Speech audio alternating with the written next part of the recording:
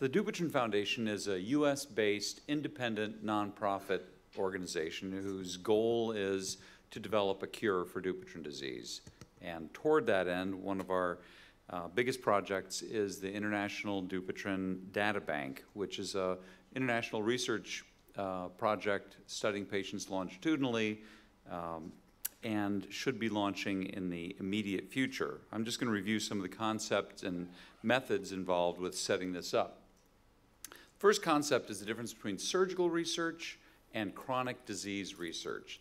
Surgical research tends to be about the procedure or product or intervention and refining that, defining indications for it, expanding indications for it, and the metric that you use to assess tends to be procedure related.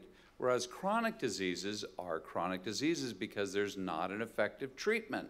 And that's often because the core biology is not understood. Sound familiar?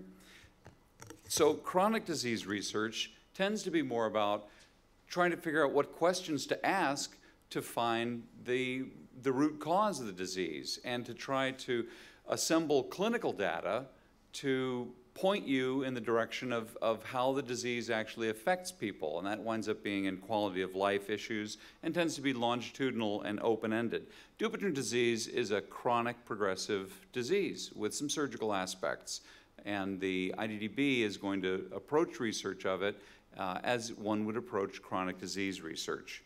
So the first stumbling block is that we don't have a unique biomarker. We don't have a way to definitively tell by something other than clinical examination whether a person has or does not have Dupuytren disease or has or does not have the risk for Dupuytren disease with a number on it. We also don't have a pharmacologic target in terms of developing a disease-modifying treatment. We have targets to treat the end effect, but not the underlying disease. So we need to correlate clinical disease patterns versus biomarkers, and we need to correlate medications that people are currently taking versus whether or not it affects the natural history of disease, because it's much cheaper to repurpose an existing medication and to take leads from existing medications than to try to develop one from scratch. The big stumbling block here is we don't know the natural history of early or untreated Dupuytren disease. And so we need to do work to clarify the natural history subsets. We know a lot about what happens after you treat people, but we don't know much about what happens before you treat them. And we're going to focus on the aggressive disease subset. Now, the subsets of Dupuytren disease, since we don't have a biomarker, are clinical. And we do know that people show up with early changes in their palm that look like Dupuytren disease. There are two reasons why people get these kinds of changes. One is that there's a genetic risk, and two, there are exposure risks, including the exposure to time and epigenetic changes that occur there. And so people develop early changes of Dupuytren disease. They have bought the diagnosis, but then what happens after that is hard to predict. Does it go away? Sometimes it does. Nodules regress at least 10% of the time. Is it stable? Is it a problem that affects one finger and is cured for the lifetime with one procedure? Or is it something that goes on and on and on? Well, our concepts are that the genetic version of Dupuytren disease tends to affect younger people. It tends to have associated conditions because it's a systemic disorder. People get frozen shoulder, Lederhose, Peyronie disease, and it tends to be more aggressive and treatment resistant, whereas the exposure factors, epigenetic changes, diseases of old age, trauma, diabetes, tobacco, medications, tend to give a more benign version, and people can develop these changes in their palm, which doesn't necessarily progress to disease which even needs treatment. That's the majority of patients. The majority of people with Dupuytren disease never need treatment. And so if you look at these numbers, we're talking about treatment, and you look at numbers of 70%, 25% of white men over the age of 70 have Dupuytren disease. Well, what Dupuytren disease do they have? We need to work this out. We're going to focus on aggressive Dupuytren disease because that has the highest morbidity from care, highest lifetime cost of care, and these are the people that have the highest failure rate from everything that we have to offer them. So we need to look at the natural history subsets. We have diathesis, but that doesn't really relate to quality of life, and quality of life is an issue with chronic disease research. So a little story. I started doing percutaneous fasciotomy in 2003, and because there was a need for it, within about a year, I was doing about 1,000 percutaneous fasciotomies a year. And that went on for some time until I closed my practice in 2012. And while I was doing this, I realized, gosh, I'm sitting on potential data mine, so I ought to record all this stuff. So I had a standard questionnaire asking people various things as they came in. And new patients coming in for treatment, about close to 1,000 years, were asked many questions, including, this is the simplest possible question: how much does Dupuytren interfere with the use of your hand? I'd never heard of the patient evaluation measure at that point, and I just wanted to think, I thought, well, I should write this down so I can look at it later. So of my new patients who have charts that survived in a searchable format that I could search electronically, I've got about 3,400 new patient intakes that were asked this question, and I plotted this number. Most people fell between mild and moderate over the course of time, and it's not really a dramatic curve up. And it turns out when you look at this, people who show up for treatment with a diagnosis less than a year tend to have other stuff going on.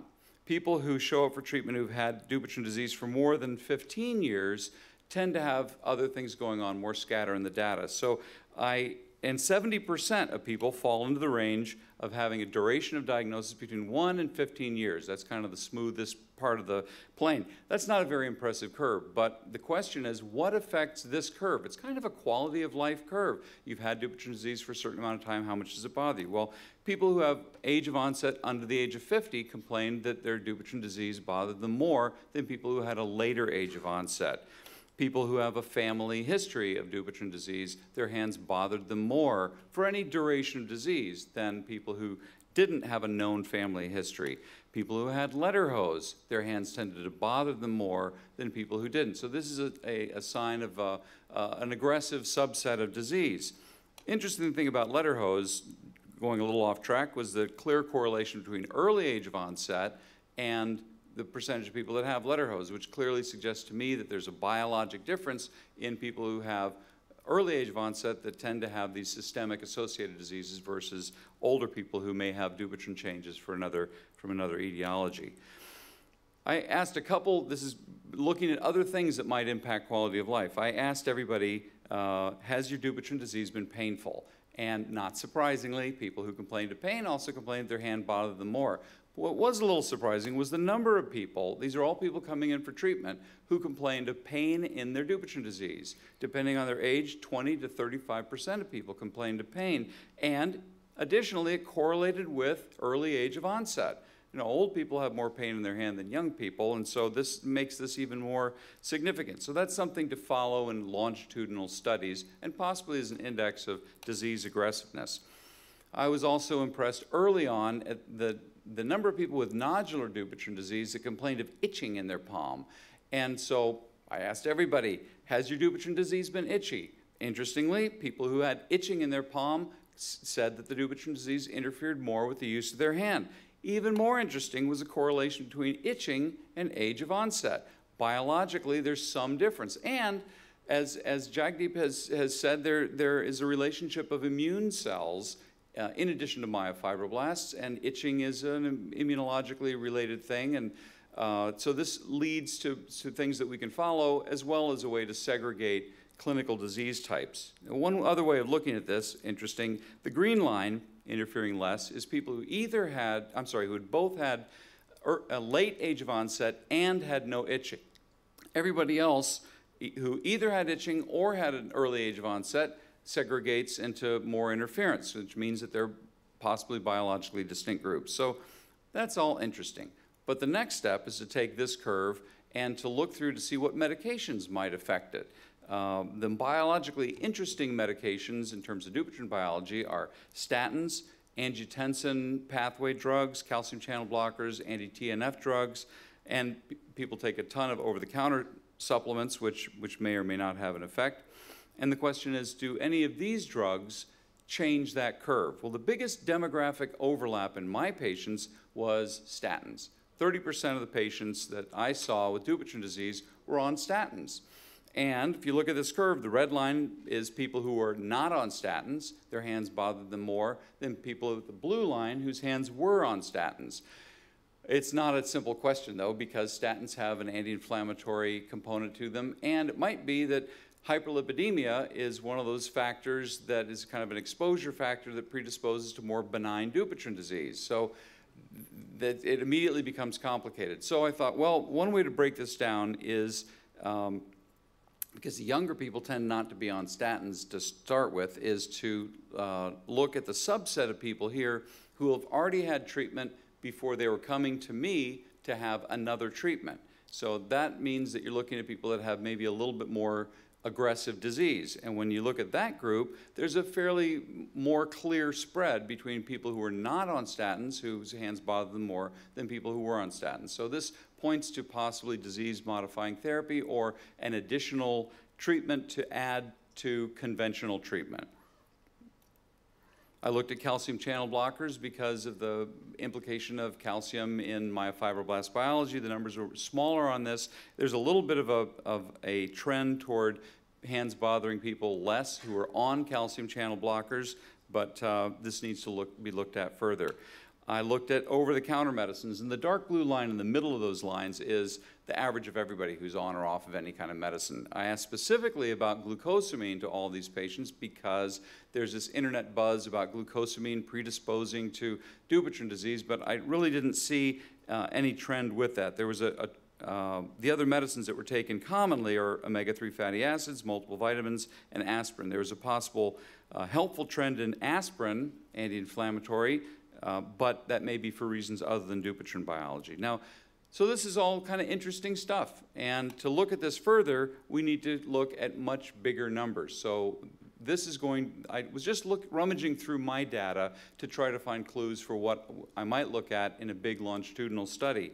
And to get large numbers, the Dupuytren Foundation is working with the National Data Bank of Rheumatic Disease. The NDB has been conducting direct-to-patient online clinical surveys for the last 18 years for people who have rheumatoid arthritis and other chronic medical conditions. They're currently following about 20,000 patients, and they have the whole infrastructure set up. We are adding a Dupuytren wing onto their architecture so that we can do exactly the same thing. Also, you may recall Pervalesco reported a validated self-diagnosis tool that people can diagnose their own Dupuytren disease by looking at pictures and answering a few questions, and with a 95% specificity. We're going to incorporate that into the enrollment form, and this gives two great advantages. One, by going direct to patients, we can dodge the whole issue of having a physician practice-based registry and all of the issues associated with that at big cost savings. The second, we can cast a much larger net because we can follow people who have early Dupuytren disease, who haven't seen a hand surgeon, who have diagnosed themselves, or they've got a nodule, they've seen their internist, they've got a 15-degree contracture, they're not going to see a doctor about it because their brother had a fasciectomy and they're never going to have surgery. And so we can follow a much larger group of people. Also at lower cost because it can all be done electronically. So here's a version. We don't have the final version out yet. My programmer says about 2 weeks.